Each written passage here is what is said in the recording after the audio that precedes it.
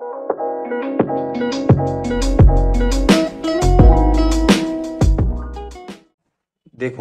আজকের ভিডিওতে আমি ইন্ডাকশন মোটরে খুব গুরুত্বপূর্ণ একটি প্রবলেম সলভ করব। তবে ভিডিওটি শুরু করার আগে আমি বলবো, যারা আমার চ্যানেলে একদম নতুন তারা আমার প্লেলিস্ট থেকে ইন্ডাকশন মোটরের উপর আগের বেসিক ভিডিওগুলো একটু দেখে আসুন। তাহলে এই ধরনের অ্যাডভান্স প্রবলেম আপনাদের বুঝতে সুবিধা হবে। এগুলো কিন্তু বেশ অ্যাডভান্স প্রবলেম, এর জন্য আমাদের আগের থিওরিগুলো বিস্তারিতভাবে জানা প্রয়োজন। তো এটি থেরেজার বইয়ের 34.22 নাম্বার এক্সাম্পল, এবং কোশ্চেনটিতে বলছে a three-phase induction motor having a 6-pole star-connected stator winding runs on 240 volt 50 Hz supply. The rotor resistance and standstill reactance are 0.12 ohm and 0.85 ohm per phase respectively. The ratio of stator to rotor turns is 1.8. Full load slip is 4%. Calculate the developed torque at full load maximum torque and speed at maximum torque. তো এখানে খেয়াল করে দেখুন আমাদের 240 ভোল্টেজটা আসলে কিসের। তো ইন্ডাকশন মোটরের ক্ষেত্রে আমরা সবাই জানি, এর আগে আমি বেসিক ভিডিওগুলোতে দেখিয়েছি যে স্ট্যাটর সাইডে বেসিক্যালি আমরা ভোল্টেজ ইন করি, অর্থাৎ এসি সাপ্লাই দেই, এবং তার মাধ্যমে আমার রোটরটা মেকানিক্যাল ফোর্স পায় এবং মোটরটা ঘুরতে থাকে। অর্থাৎ 240 ভোল্টটা বেসিক্যালি হচ্ছে আমাদের স্ট্যাটর সাইডের ভোল্টেজ। আর স্ট্যাটর টু রোটরের টার্নের যে অনুপাতটা, এই যে রেশিও, এটা হচ্ছে 1.8 দিছে। আর ভোল্টেজের সাথে আমরা জানি যে টার্নটা প্রপোর্শনাল টু, সেটা ট্রান্সফরমার ইন্ডাকশন মোটর দুই ক্ষেত্রেই সেম। কয়েল তো কয়েলই, টার্ন মানে বেসিক্যালি হচ্ছে কয়েল। তো কয়েলের সাথে ভোল্টেজটা সব সময় সমানুপাতিক, এটা আপনারা মাথায় রাখবেন। তাহলে আমরা বলতে পারতেছি, দেখুন যে ই টু হচ্ছে রোটর। আচ্ছা, ই2টা তো রোটর আপনারা সবাই জানেন। আমাদের স্ট্যাটর টু রোটর বলছে, তো স্ট্যাটর সাইডে ভোল্টেজটা হচ্ছে ভি, অবশ্যই এটা ফেজে নিতে হবে, ডিভাইডেড বাই ই2। স্ট্যাটর ভোল্টেজের রেশিও বাই রোটর ভোল্টেজের ratio equal to স্ট্যাটর turns ratio by rotor turns ratio, sorry, স্ট্যাটর turn by rotor turn. দুইটা টার্নের রেশিওটাই হচ্ছে এই রেশিও। তো বলে দিছে স্ট্যাটর টু রোটর টার্ন রেশিও কত, 1.8। তাহলে এখান থেকে আমরা যদি একটু ক্যালকুলেশন করে নেই, ই2, অবশ্যই এই ই2টা পাবো হচ্ছে phase voltage, ই2 equal to V phase divided by 1.8। তাহলে ভি ফেজের ভ্যালুটা আমাদের কত, জাস্ট ভি হচ্ছে যেটা দেয়া আছে সেটা বাই ডিফল্ট হচ্ছে লাইন ভোল্টেজ। তো এটা স্টার কানেক্টেড। তো এসি সার্কিটে বেসিকে বা পাওয়ার সিস্টেমে আপনারা দেখেছেন যে লাইন ভোল্টেজকে স্টার কানেক্টেডে ফেজ ভোল্টেজে কনভার্ট করতে হলে সেই লাইন ভোল্টেজকে √3 দ্বারা ভাগ করতে হবে। দ্যাট মিনস 240/√3, আর 1.8 তো আছেই। তো এটা হিসাব করলে আমাদের এটা মনে হয় কত আসে দেখি,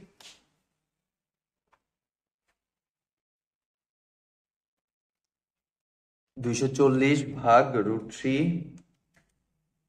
ভাগ 1.8, 76.98। ফেজ ভোল্টেজটা হচ্ছে আমার 76.98 ভোল্ট। তো ফাইন, আমাদের রোটর সাইডের ভোল্টেজটা আমরা পেয়ে গেছি, যার মাধ্যমে আমরা টর্ক বের করতে পারবো। আমাদের যে টর্ক দিছে, ডেভেলপ টর্ক এট ফুল লোড, সেটা আমরা বের করতে পারবো। তো তার জন্য আমাদের এত ডাটা লাগবে না, আমরা ই2টা এক সাইডে লিখে রাখি একটু। 76.98 ভোল্ট যে, এটা এক সাইডে লিখে রাখি, কারণ টর্ক ইকুয়েশনটা আমি একটু ভেঙে দেখাচ্ছি।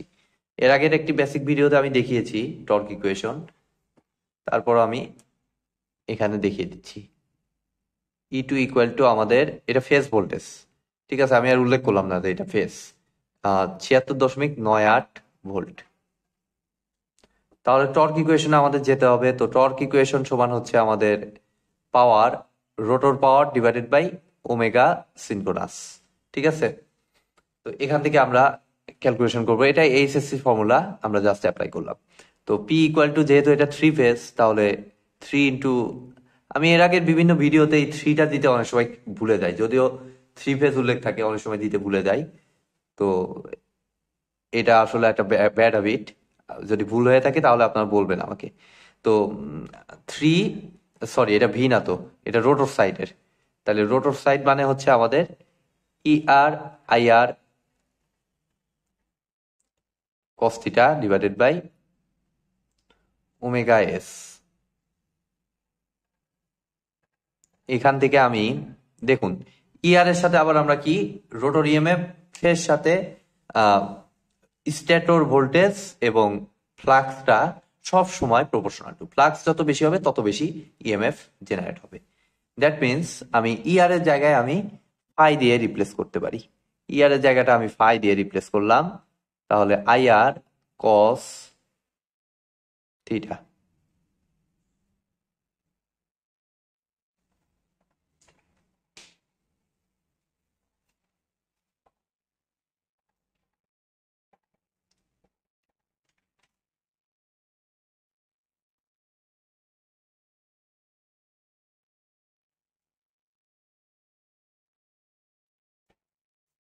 এখান থেকে আমরা যে কাজটা করব যে আইআর এর জায়গাটায় আমি আবার কি লিখতে পারি,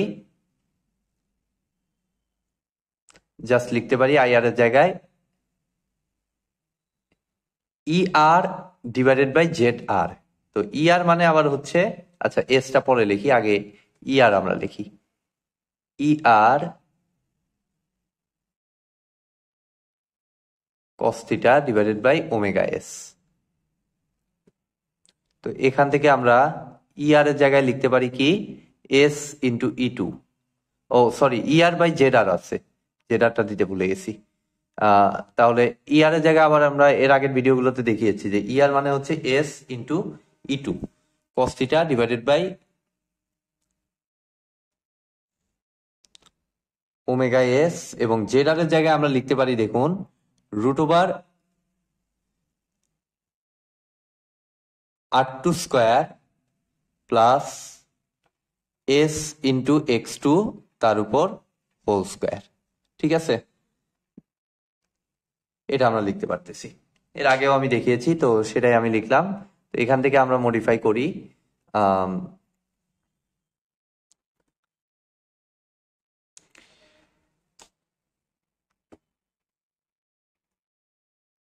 তাহলে 3 × 5, ফাইটাকে আবার রিপ্লেস করে দিব। কি দ্বারা রিপ্লেস করে দিব? এবার আমি রিপ্লেস করে দেই ই টু দ্বারা।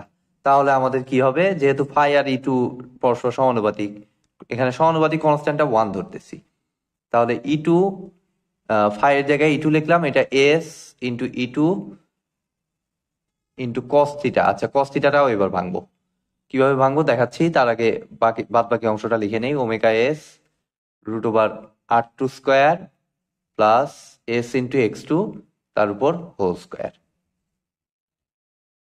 তাহলে আমাদের কস থিটাটা কত হবে, জাস্ট পাওয়ার ট্রায়াঙ্গেল, সরি পাওয়ার ট্রায়াঙ্গেল না, ট্রায়াঙ্গেল যে ফর্মুলাটা, এটা হচ্ছে থিটা, আর এটা হচ্ছে আমার আর টু, এটা এস ইন্টু এক্স টু, আর এটা হচ্ছে আমাদের জেড টু। দেখুন এখানে কিন্তু এটা দ্বারাই রিপ্লেস করছি, এই জেড টুর জায়গাটায়, যে জেড টু তো না, জেড আর, এখানে রোটর, রোটরটা আমি লিখে দিই এখানে জেড আর, জেড আর এর জায়গাটা এটা দিয়ে রিপ্লেস করছি, রুট ওভার আর টু স্কোয়ার পিথাগোরাস ফেললে কিন্তু এইটা আসতেছে। ঠিক আছে, আর এখানে যেহেতু cos থিটা, তাহলে ভূমি বাই অতিভুজ, তাহলে ভূমি হচ্ছে আর টু আর অতিভুজ হচ্ছে রুট ওভার, এটা মানে জেড আর, তো জেড আর মানে রুট ওভার আর two square plus S into x two তার উপর হোল স্কোয়ার। দ্যাট মিনস উপরে একটা আর টু চলে যাবে এবং নিচে আমার হবে আরেকটা root over R two square plus S into x two square. That means এটা কাটা গিয়ে আমার শুধু এটা থাকতেছে। তো এই যে ইকুয়েশনটা পাইলাম, এই ইকুয়েশনটা যেন আপনাদের মুখস্থ না রাখতে হয়, সেই জন্যই এতখানি আমি ভেঙে দিলাম। তো আপনারা করতে করতেই একসময় এই ইকুয়েশন মুখস্থ হয়ে যাবে, কোনো সমস্যা হবে না আশা করতেছি। তো আমি তারপরও প্রতিটা ভিডিওতে আমি ভেঙে ভেঙেই দেখাচ্ছি। তো টর্ক ইকুয়াল টু এই এটা, তাহলে এখন আমাদের কি লাগবে, ফুল লোড টর্কটা লাগবে, এই যে ফুল লোড অবস্থায়। তো ফুল লোড টর্কের জন্য ফুল লোড স্লিপ লাগবে, যেটা 4% অলরেডি, আর টু দেয়া আছে, এস এক্স টু, ই টু ও জানা আছে, এস আর টু, জাস্ট ওমেগা এসটা বের করতে হবে। তো ওমেগা এস সমান বেসিক্যালি আমাদের আগে আমাদের এন এসটা লাগবে। তো এন এস সমান আমরা সবাই জানি কি 120 এফ বাই পি। তাহলে 120 ইন্টু এফ হচ্ছে আমাদের কত, 50 হার্টস ডিভাইডেড বাই পোল কত, এই যে 6 পোল, তাহলে কত হয়, এটা আরপিএম এ পাবো। তাহলে 120 গুণ 50 ডিভাইডেড বাই 6, 1000 আরপিএম। 1000 আরপিএম। তো আরপিএম কিন্তু আবার এসআই ইউনিট না, আরপিএম কিন্তু এসআই ইউনিট না। আরপিএম মানে হচ্ছে রিভলিউশন পার মিনিট, যেটার এসআই ইউনিট হচ্ছে বেসিক্যালি রেডিয়ান পার সেকেন্ড। ঠিক আছে, তো RPM K omega S A convert করতে হলে রেডিয়ান পার সেকেন্ডে যাইতে হবে। তো রেডিয়ান পার সেকেন্ডে কি করে যাব? খুব সহজ, আমরা ভ্যালু বসাই এখানে। আচ্ছা, বাদ বাকি ভ্যালুগুলো বসিয়ে আনি আগে। 3 ইন্টু এস, এস হচ্ছে কত আমাদের? 4%, মানে 0.04। ফাইন। এরপর হচ্ছে ইটু স্কোয়ার। ইটুটা ফেজ ভোল্টেজ অবশ্যই, যেহেতু এখানে আগে 3 আছে, তাহলে 76.98 তার উপর স্কোয়ার ইন্টু কত? R2। R2 কত আমাদের? এই যে 0.12, তাহলে 0.12 বসাইলাম। আর ওমেগা এস হচ্ছে আরপিএম এ এত, তাহলে আরপিএম মানে হচ্ছে রিভলিউশন, রিভলিউশন থেকে আগে রেডিয়ানে নিতে হবে। তাহলে এক রিভলিউশন মানে হচ্ছে রিভলিউশন মানে একটা ফুল সাইকেল। তাহলে একটা ফুল সাইকেলে কত কোণ উৎপন্ন করে? 360 ডিগ্রি, মানে 2 পাই রেডিয়ান। তাহলে 1000 আরপিএম মানে হচ্ছে 1000 ইন্টু 2 পাই। ঠিক আছে, পার মিনিট। তাহলে এই যে পার মিনিট, 1 মিনিট মানে কত? 60 সেকেন্ড, যেহেতু এসআই ইউনিটে নিতে হবে। তাহলে এটা লিখলাম। আর আর টু হচ্ছে কত? 0.12 এর উপর স্কোয়ার, প্লাস এস হচ্ছে 0.04 ইন্টু 0.12 তার উপর হোল স্কোয়ার। এই ক্যালকুলেশন পেয়ে গেলাম, এটাই হবে ফুল লোড টর্ক। এখন দেখি কত আসে, আমার রেজাল্ট মেলে কিনা। জাস্ট 3 ইন্টু 0.04 ইন্টু 76.98 তার উপর স্কোয়ার ইন্টু 0.12 গুণ 60 divided by 1000 divided by 2 pi divided by 0.12 উপর স্কোয়ার প্লাস 0.04 ইন্টু, আমার মনে হয় ভুল হয়েছে, এটা x2 তো আমার কত, এখানে ভ্যালু বসাইতে ভুল হয়েছে, 0.85। এটা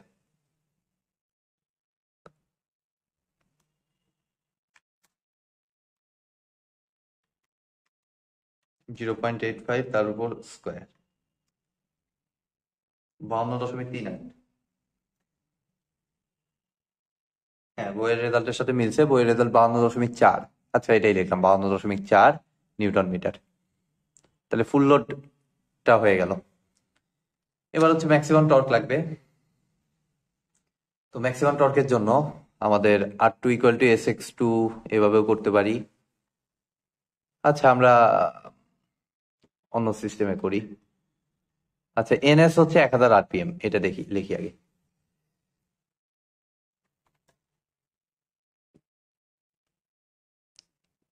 NS হচ্ছে 1000 আরপিএম,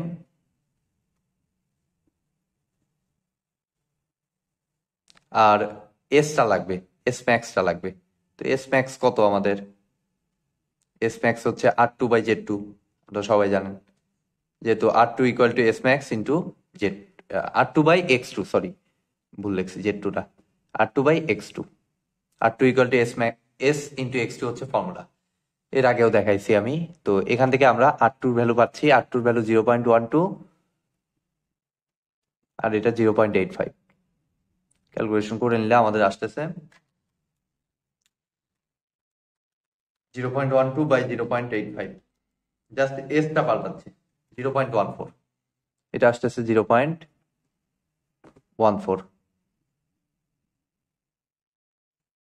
তাহলে এই ভ্যালু এখানে বসাই আমরা। 3 ইন্টু এস, এস হচ্ছে 0.14,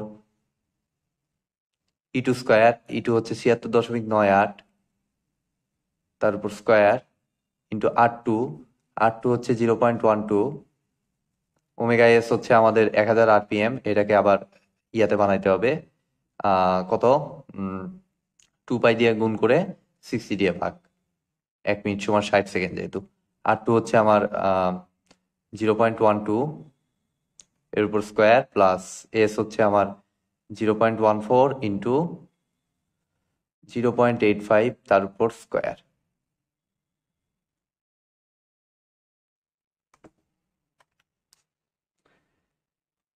তাহলে এখান থেকে হিসাব করলে 3 ইন্টু 0.14 ইন্টু 76.98 তার উপর square into 0.12 into 60 divided by 1000 divided by 2 pi divided by 0.12 এর উপর স্কোয়ার প্লাস 0.14 ইন্টু 0.85 তার উপর স্কোয়ার।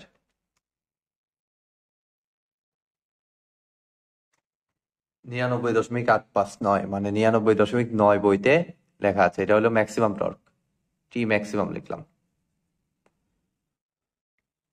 এটা এস ম্যাক্স আসলে ধরে নিন 99.9 নিউটন মিটার।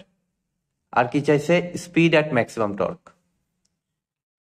তো স্লিপ তো আমার জানাই আছে, এটার মাধ্যমে আমরা স্পিডটা দেখি। তাহলে এটা মুছে দিচ্ছি।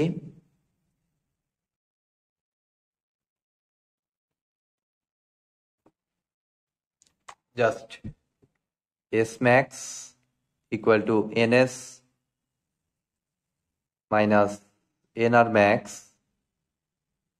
মানে ম্যাক্সিমাম টর্ক অবস্থায় যে স্পিডটা, অবশ্যই সেই স্পিডটা কিন্তু ম্যাক্সিমাম স্পিড হবে না, এটা খেয়াল রাখবেন। ম্যাক্সিমাম টর্ক মানে কিন্তু ম্যাক্সিমাম স্পিড না। তো আমাদের এস ম্যাক্স হচ্ছে 0.14, এন এস হচ্ছে আমার 1000 মাইনাস এনআর ম্যাক্সটা এখান থেকে বের করব, আর এনএস 1000। তাইলে 1000 গুণ 0.14, 1000 মাইনাস এনস 860 আরপিএম। ম্যাক্সিমাম টর্ক কন্ডিশনে আমার স্পিডটা হচ্ছে 860 আরপিএম। এটা আরপিএম এ রাখি, কোনো অসুবিধা নাই।